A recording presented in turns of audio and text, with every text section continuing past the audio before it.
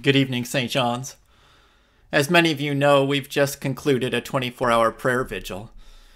It was a prayer vigil for All Saints' Day and All Souls' Day and the pandemic and the presidential election, just this whole compilation of things that require our prayer, that draw us to both gratitude and petition. Gratitude for all the saints who have gone before, both the official saints of the Church and simply those beloved not known widely in the world, but cherished in our own families and church. And I chose to go to the chapel at church to pray, where we'd set up a big large font filled with rocks and candles sitting on the rocks. And amongst the rocks were the little stones that we've used in various liturgies in the past, where everyone's in the church has their name written on a rock, and we've invited people to hold these rocks. And so I walked in and just grabbed 3 rocks out of the bowl and sat down to pray. My rocks were Peggy Dole. She's in her mid-90s, as a shut-in now, has had a rich and painful life. But the richest part of it were the years she was married to Heine, and they would sail his boat. He was a fabulous sailor, way up along the BC coast into little inlets where most people were afraid to sail. And she loved nature. And there's one island where there's these white black bears, and she was friends with them. The bears would come out and visit her each summer when she landed, and she them. I also had Megan Noe, a young mom in our church and a senior warden.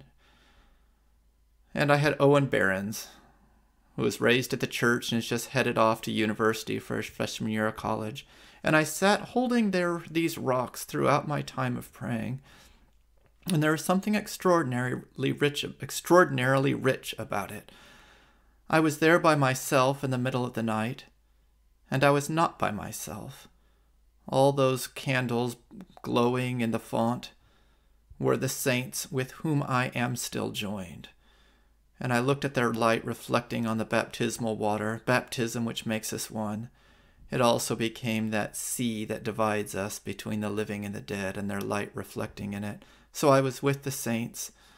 I saw Russell and Loretta, both their rocks were there. And I was with Peggy and Owen and Megan and her family.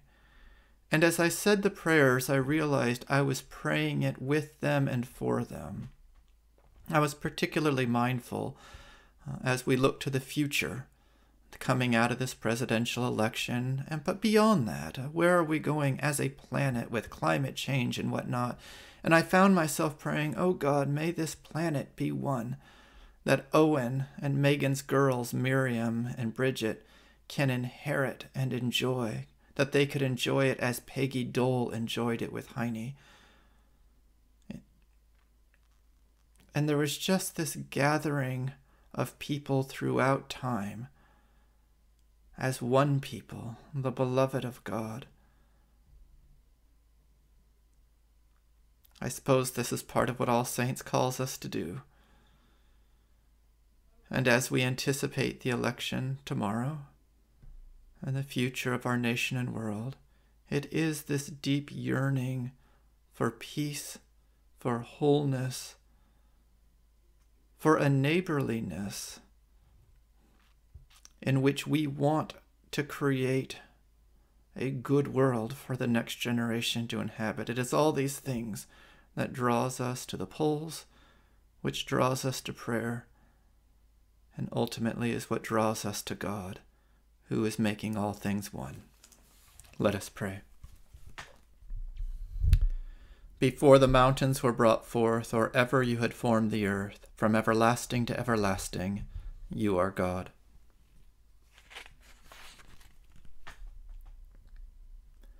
In the infinity of night skies, in the free flashing of lightning and whirling elemental winds, you are God. In the impenetrable mists of dark clouds and the wild gust of lashing rain and the ageless rocks of the sea, you are God, and I bless you. You are in all things and contained by no thing. You are the life of all life and beyond every name. You are God, and in the eternal mystery I praise you.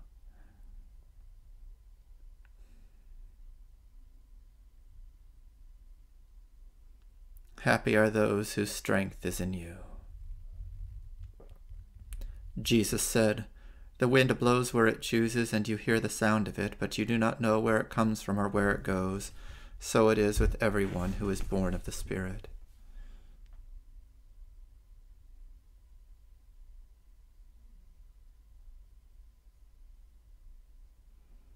For your Spirit woven into the fabric of creation, for the eternal overlapping with time, and the life of earth interlaced with heaven's vitality, I give you thanks, O God. For your untamed creativity, your boundless mystery, and your passionate yearnings planted deep in the soul of every human being, I give you thanks.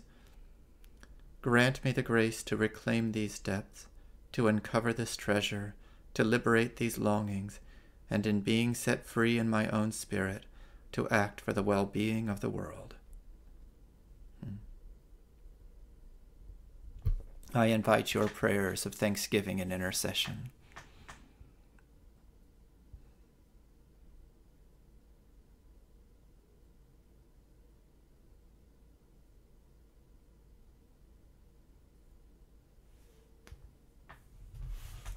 From the Book of Common Prayer. Keep watch, dear Lord, of those who work or watch or weep this night, and give your angels charge over those who sleep. Tend the sick, Lord Christ. Give rest to the weary. Bless the dying. Soothe the suffering. Pity the afflicted. Shield the joyous. And all for your love's sake. Amen.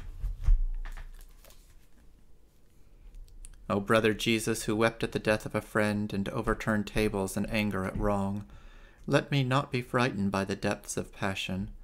Rather, let me learn the love and anger and wild expanse of soul within me that are true expressions of your grace and wisdom, and assure me again that in becoming more like you, I come closer to my true self, made in the image of outpouring love, born of the free eternal wind. Amen. Good night, Gig Harbor.